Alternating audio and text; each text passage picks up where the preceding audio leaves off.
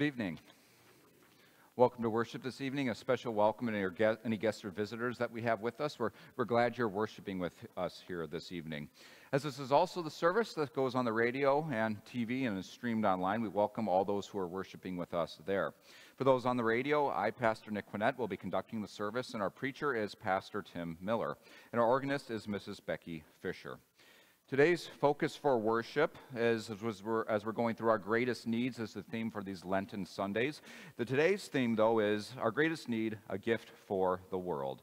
After the service, I invite you all to take these truths that we learn from God's Word and apply it to your lives.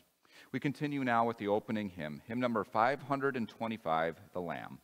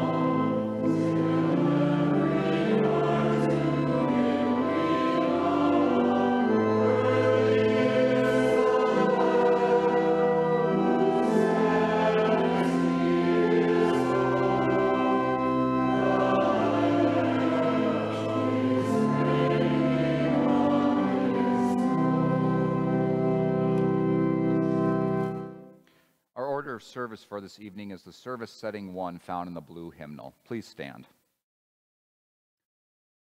In the name of the Father, and of the Son, and of the Holy Spirit. Blessed are those whose transgressions are forgiven, whose sins are covered.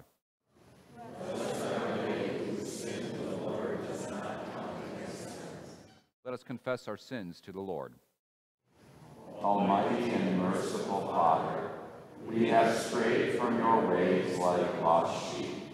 We have followed what we have devised and desired in our hearts. We have offended you and sinned against your holy law. We have done those things that we should not have done, and we have not done those things that we should have done. Have mercy on us, Lord. Spare us, forgive us, and restore us, according to your promises in Christ Jesus.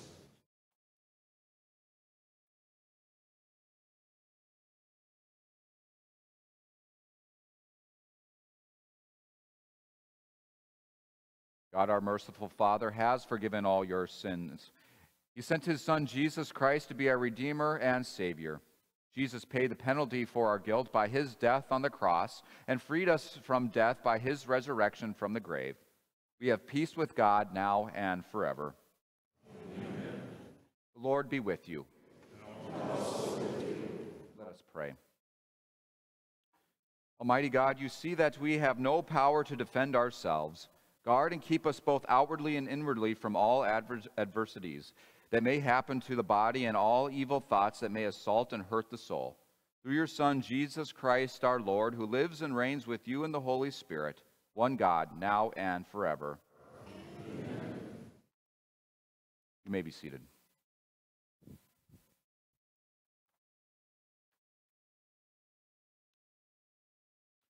Our first reading comes from Genesis chapter 12.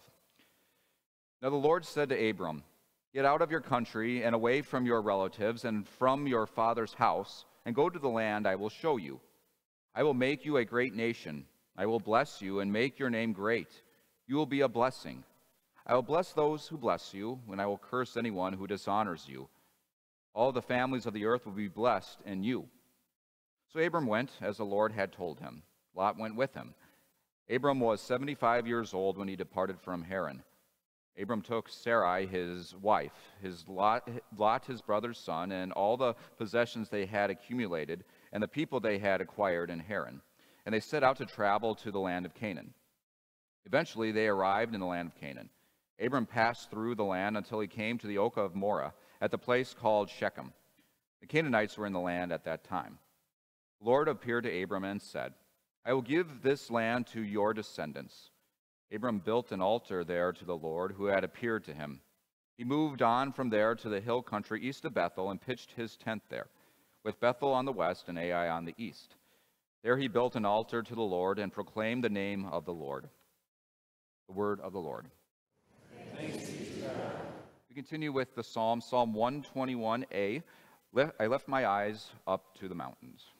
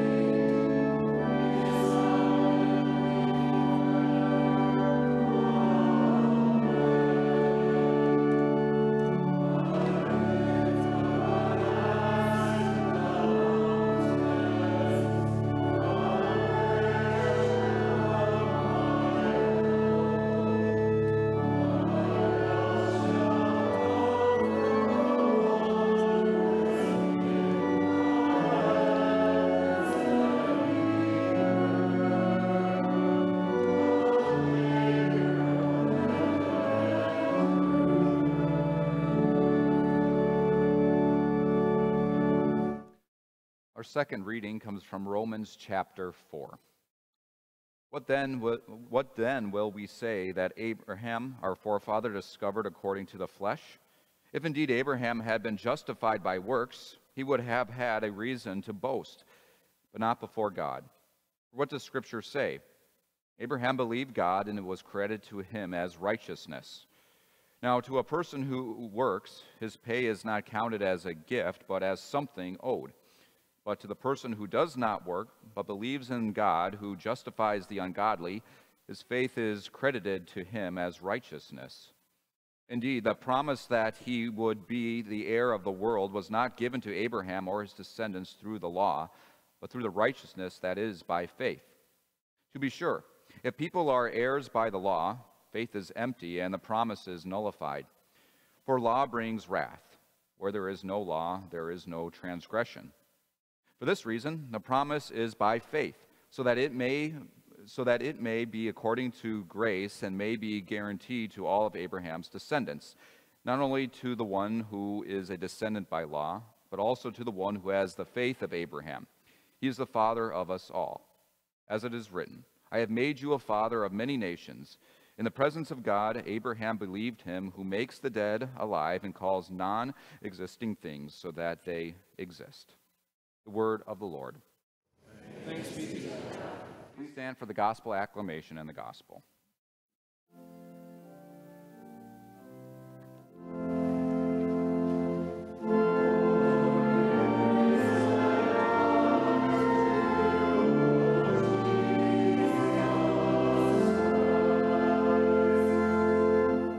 For God so loved the world that he gave his one And only Son, that whoever believes in him shall not perish, but have eternal life.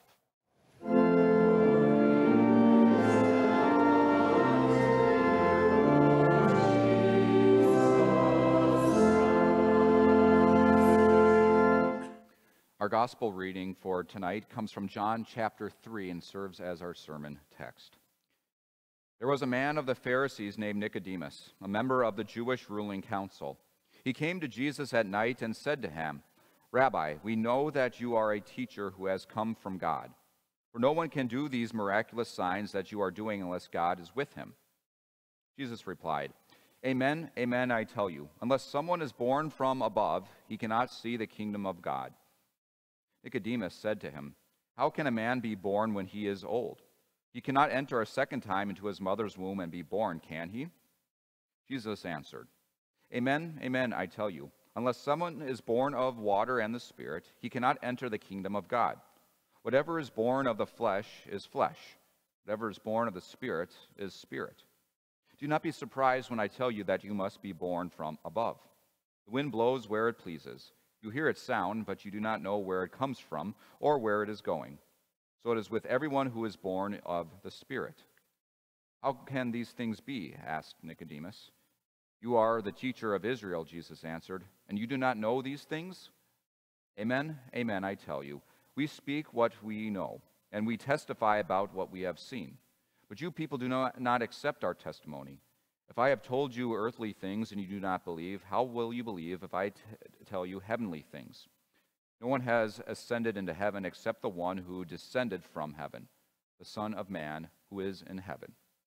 Just as Moses lifted up the snake in the wilderness, so the Son of Man must be lifted up, so that everyone who believes in him shall not perish but have eternal life.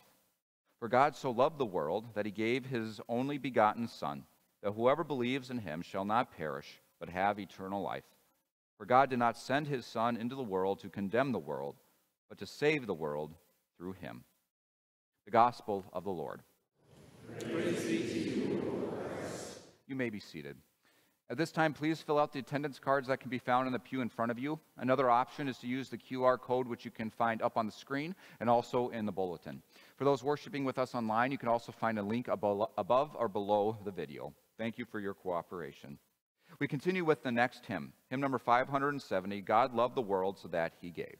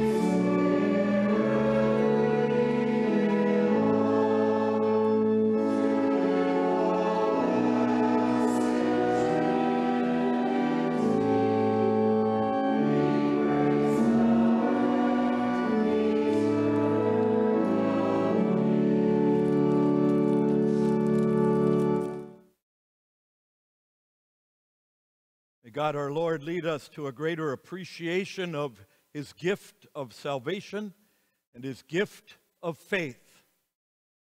You're Christians who are born again by the power of God.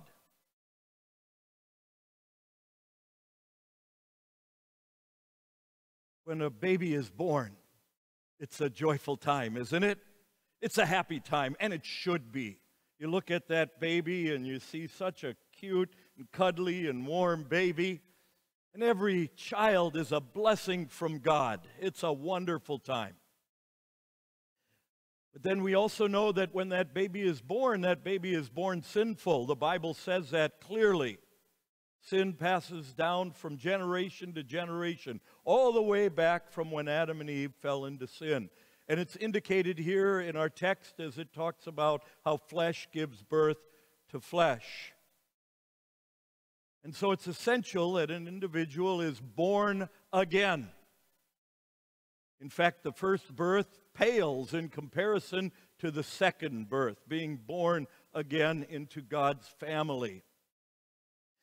That phrase, however, born again, has been misused over and over by people and by churches.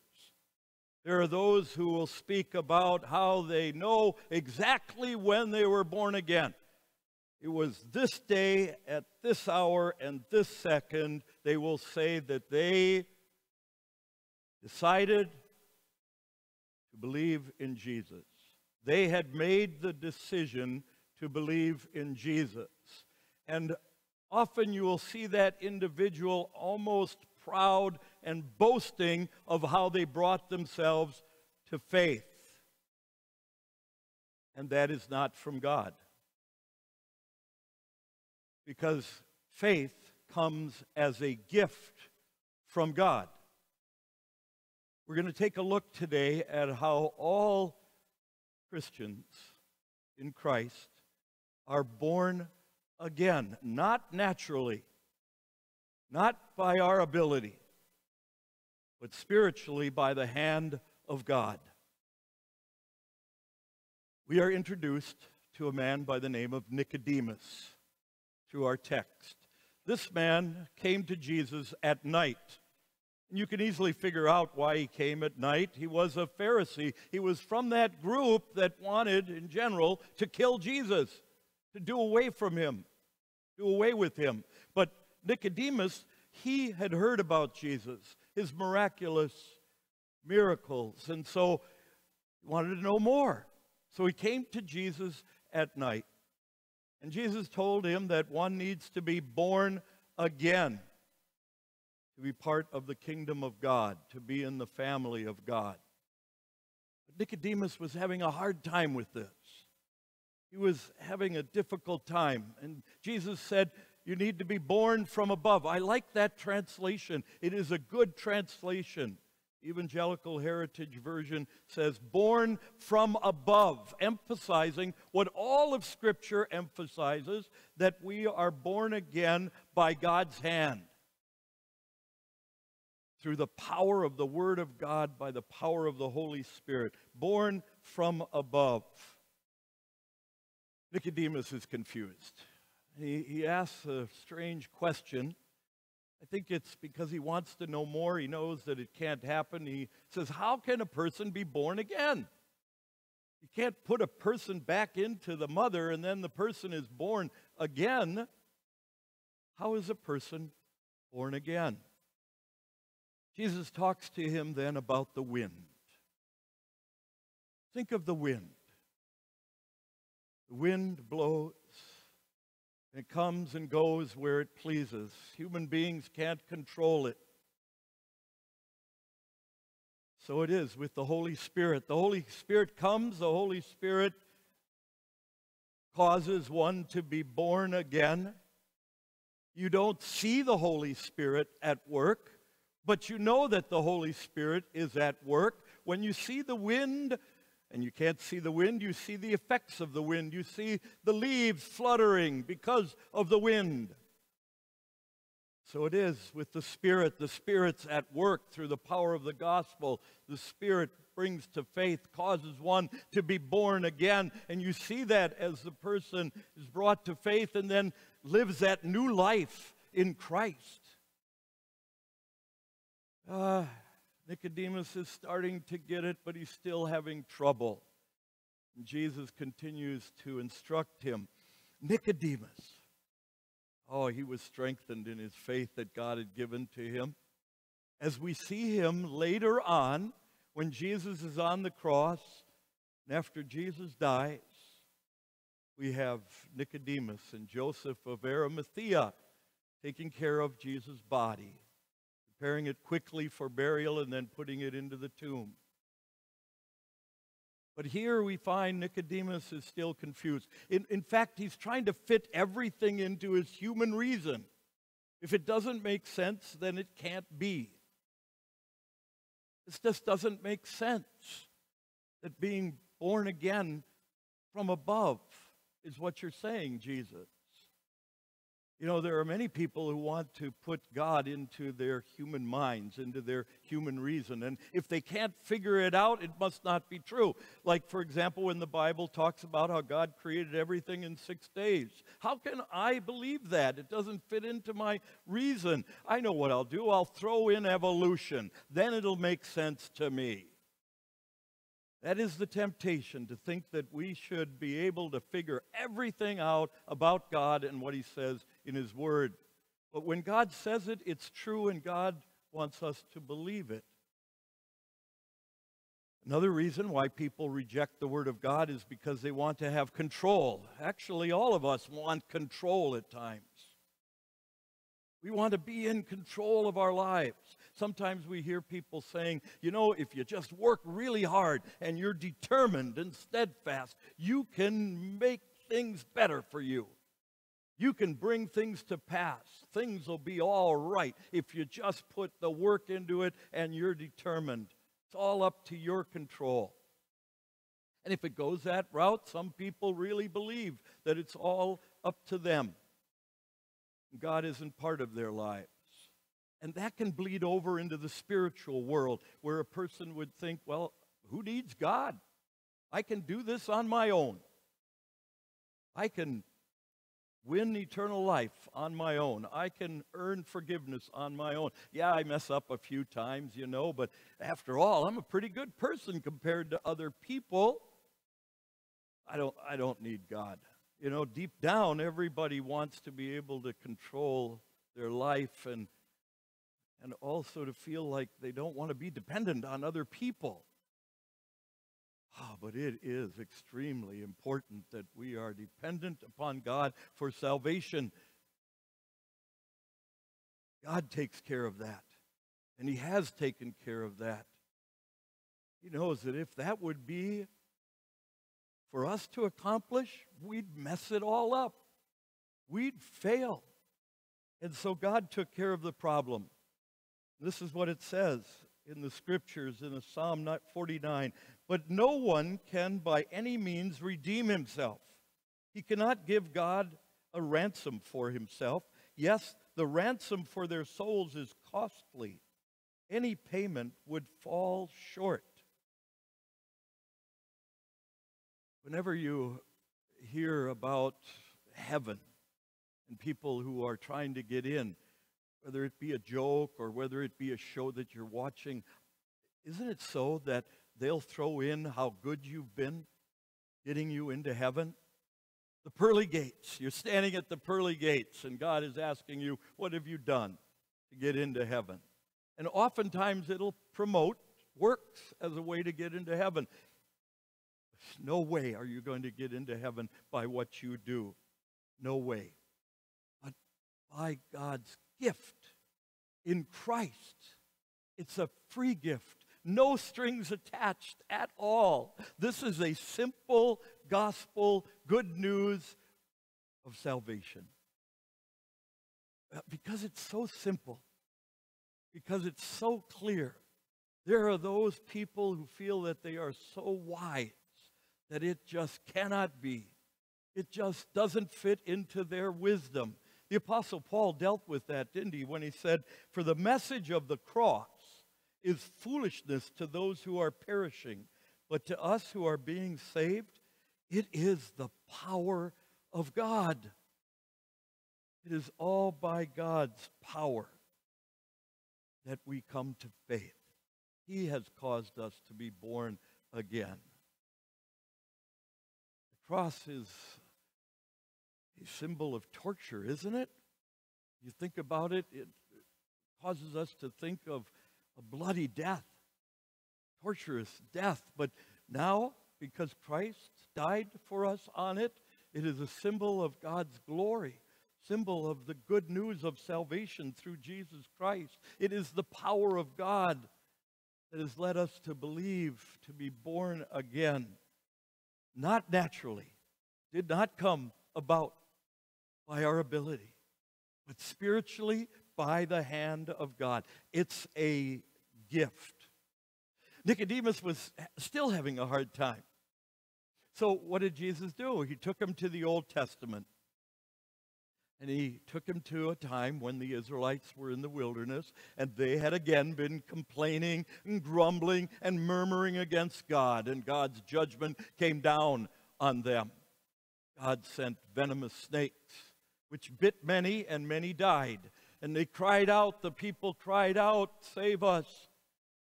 Moses, cry out to God for us. We have sinned. And Moses did that. And then God said, "Moses, put a bronze snake on a pole, and then tell the people that if they look at it, they will be saved."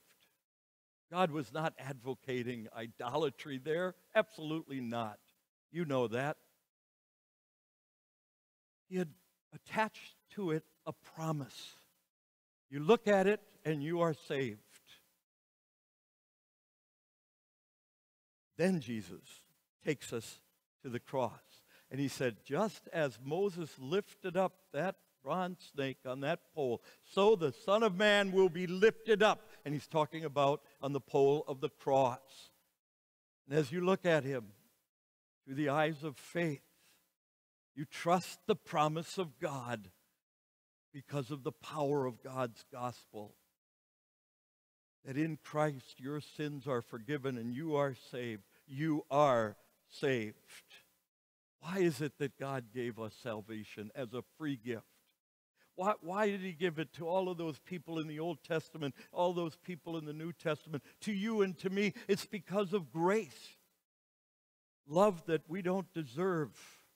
God is love, and he showers that on us as he gives us the gift of salvation in Christ, and he gives us the gift to believe it, faith. Jesus described to Nicodemus this salvation and the miracle of being born again. And yes, it's a miracle. When he talked about how one is born again by water and the Spirit, referring to holy baptism, washed by the water and the Word, washed clean, forgiven, and given faith. Such a wonderful gift from God, isn't it? It's a gift. Trust it. Believe it. It's a gift. The Bible says, "For it is by grace that you have been saved through faith. And this not from yourselves, it is the gift of God, not by works, so that no one can boast." If eternity was up to our decision, our ability to accept, then it wouldn't be grace anymore. Then it would be by a work. If salvation was by our ability, then we would be taking away from the cross of Christ and everything that he accomplished. We would be reducing the glory and the power of Jesus' sacrifice for us. And it would lead us to boasting that in some way we have added to our salvation. But God says so clearly here that that is never the case. It comes by the hand of God. It comes as a gift from God. It says, Paul wrote to Titus, When God our Savior appeared, he saved us, not because of righteous things we had done, but because of his mercy. He saved us through the washing of rebirth and renewal by the Holy Spirit. Again, it's talking about baptism there. Baptism is that which God works through, washing away sins, giving and strengthening faith. God is at work through holy baptism. Why would we wait to have our children baptized when God teaches us that he is at work through holy baptism? And from that point on, when we are born again in Christ, what are we now? We are a new creation. We have a new life to live for Christ each and every day. You are sons of God through faith in Christ Jesus, the Bible says. For all of you who were baptized into Christ have clothed yourselves with Christ. What a blessing. Every believer in Christ is born again by the hand of God. God gives that miracle of faith. It is as much a miracle in an adult as it is in a baby, because it is by the hand of God. Let me finish with that famous Bible passage because it sums it all up so well. As I read it, please note the emphasis. It is on God and God accomplishing our salvation. For God so loved the world that he gave his only begotten Son, that whoever believes in him shall not perish, but have eternal life. For God did not send his Son into the world to condemn the world, but to save the world through him. Thanks be to God the Father who sent his Son. Thanks be to God the Son who redeemed us with his blood shed and his body given up in our place for the forgiveness of our sins. And thanks be to God the Holy Spirit who has given us the gift of faith by which we are born again. Oh, a gift from God, and what a gift. Amen. Please stand. And the peace of God that surpasses all understanding shall keep your hearts and minds in Christ Jesus. Amen. Together we confess our faith using the words of the Nicene Creed.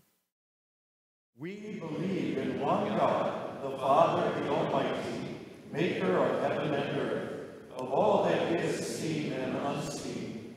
We believe in one Lord Jesus Christ, the only Son of God, eternally begotten of the Father, God from God, light from light, true God from true God, begotten, not made, of one being with the Father. Through him all things were made. For us and for our salvation, he came down from heaven, was incarnate of the Holy Spirit and the Virgin Mary, and became truly human. For our sake he was crucified under Pontius Pilate. He suffered death and was buried. On the third day he rose again in accordance with the Scriptures. He ascended into heaven and is seated at the right hand of the Father. He will come again in glory to judge the living and the dead, and his kingdom will have no end.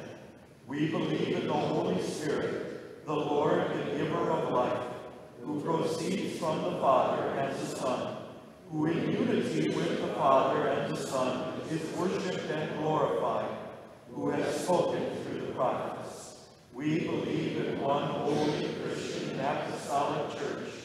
We acknowledge one baptism for the forgiveness of sins. We look for the resurrection of the dead and the life of the world to come. Amen. Please be seated. Motivated then by God's gifts, we cheerfully give our offerings to our Lord. And as we do, all our offerings are dedicated to our Lord. Those offerings given here and those given online, those dropped off. They come from hearts of faith and love. We sing the next hymn, which is hymn number 523, How Deep the Father's Love for Us.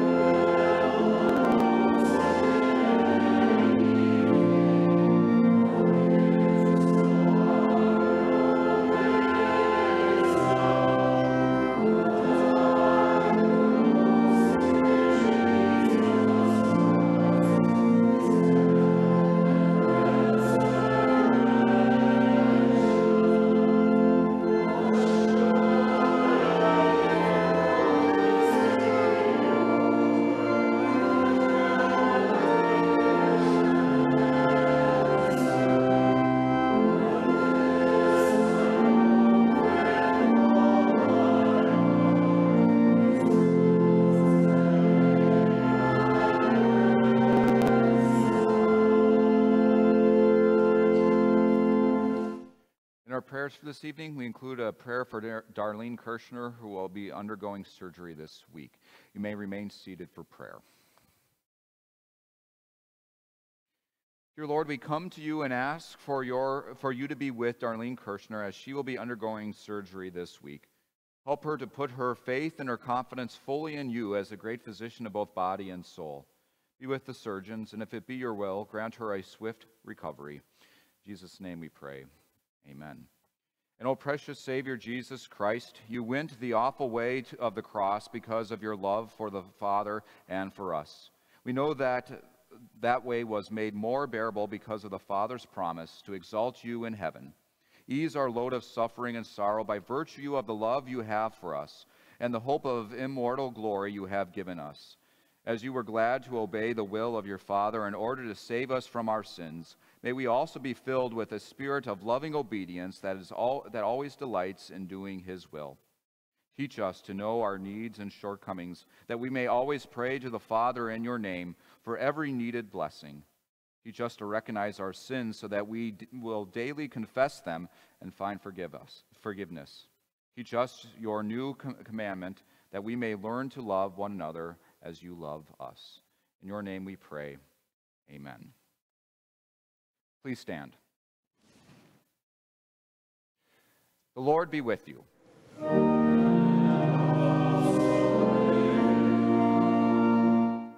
Lift up your hearts.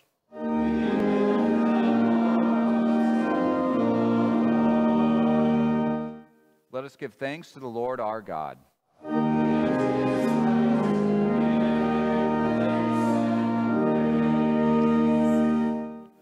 It is truly good and right that we should at all times and in all places give you thanks, O Lord, Holy Father, Almighty and everlasting God, through Jesus Christ our Lord, who brought the gift of salvation to all people by his death on the tree of the cross, so that the devil, who overcame us by a tree, would in turn by a tree be overcome. Therefore, with all the saints on earth and hosts of heaven, we praise your holy name and join their glorious song.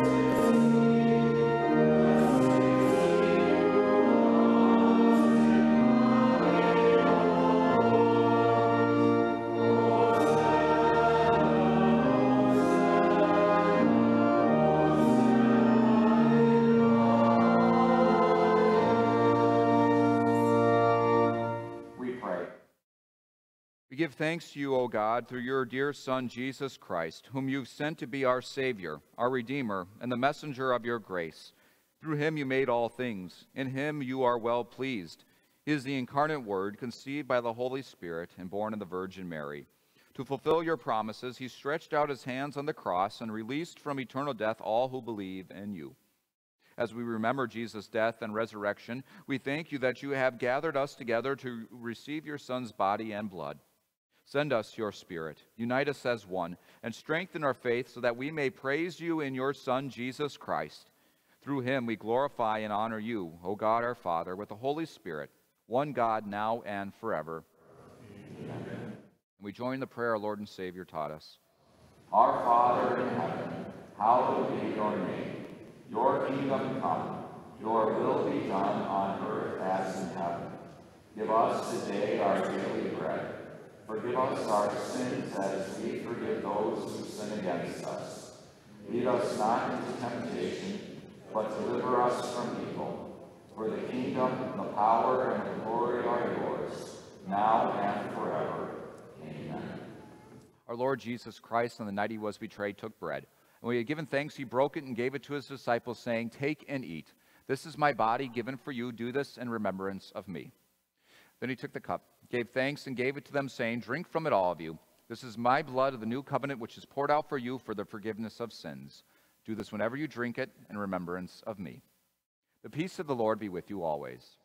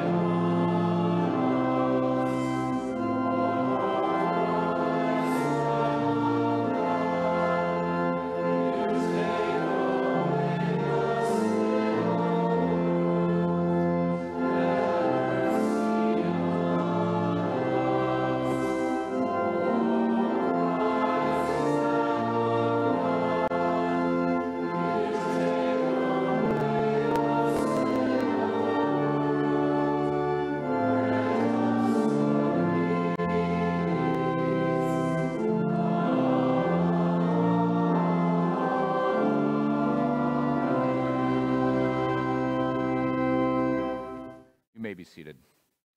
As we celebrate the Lord's Supper and members of our church and church body come to Holy Communion, approach up the middle aisle and return by the side aisle. When indicated, kneel or remain standing at the rail. Receive the wafer with an open hand and take the wine cup yourself from the tray. If you'd prefer to be handed the wine cup, simply hold out your hand.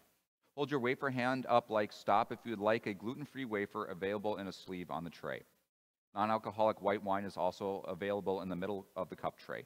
Cup receptacles are along the walls. If you choose the common wine cup or chalice, please help by tipping it towards your mouth by holding the base. The general blessing will be given at the end of Holy Communion. Please come, for all things are now ready.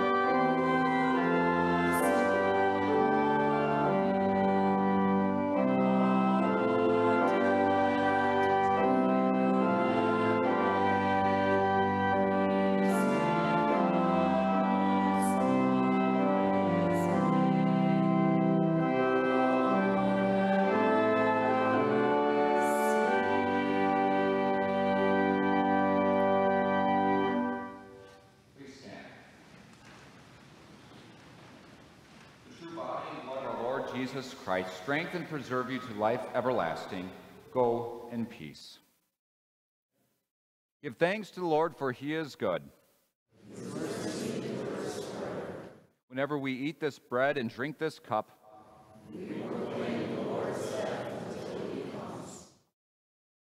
we give thanks, Almighty God, that you have refreshed us with this saving gift. We pray that through it you will strengthen our faith in you and increase our love for one another. We ask this in the name of Jesus Christ our Lord, who lives and reigns with you in the Holy Spirit, one God, now and forever. Amen. The Lord bless you and keep you. The Lord make his face shine on you and be gracious to you. The Lord look on you with favor and give you peace. Amen. We will remain standing for the closing hymn verse.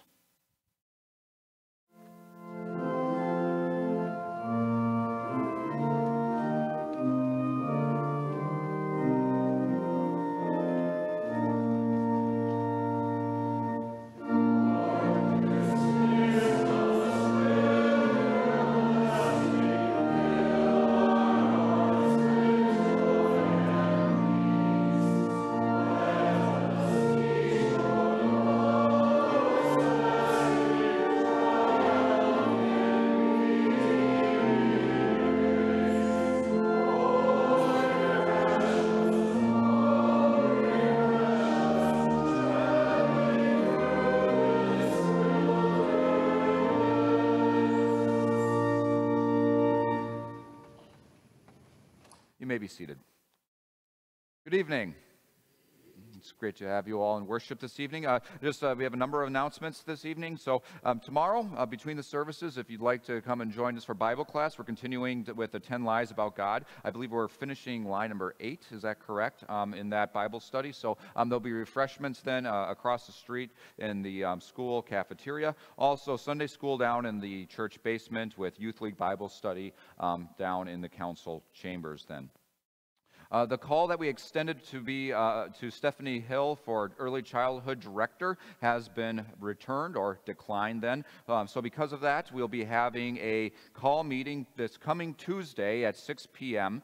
Then. So it's this coming Tuesday. The Synod said we kind of needed to move quickly with finding a date for that so we'd have candidates. So please come early. If you're going to Pioneers, come early, and the children can come and they can sit in and see kind of how the church works. It's kind of a cool learning opportunity for them, and it should be a quick meeting then, and shouldn't take too long. So 6 p.m. on Tuesday in the school cafeteria then.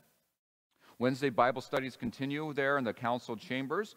This Wednesday we have another Lenten service at 3:30. Grades 2 through 4 will be singing, and then also at 7 p.m. another service there. The children will not be singing at that service, but a meal in between at 4:15 to 6:15. Then, do you know what the meal is for that? I don't know if the tacos there. That sounds good. So tacos there on for that meal then. Ladies' Night Out will be March 9th. There's more details in the bulletin. That's a group that's been meeting. It's open to anyone, just kind of a good fellowship time. So March 9th then, and look in the bulletin for more details on that. Easter flowers can be ordered. You can find more details in the bulletin as well. They need to be placed by March 8th then. The LPS Sacred Spring Concert will be March 5th in the gymnasium over at Prep. So if you're interested in that, that is at Luther Prep then. And then also more items have been added to the wish list if you'd like to check that out. For those who are in the youth league or youth league age, we even count those who are in 6th grade going into 7th grade, because this will be during the summer. We're planning a Six Flags trip, so you can find more information in the bulletin on that. For an initial sign up, we want to see how many people are coming to see if this is a feasible trip then, so look for more information on that, and please sign up so we can get a list of names. Those are all the announcements. Lord bless your evening.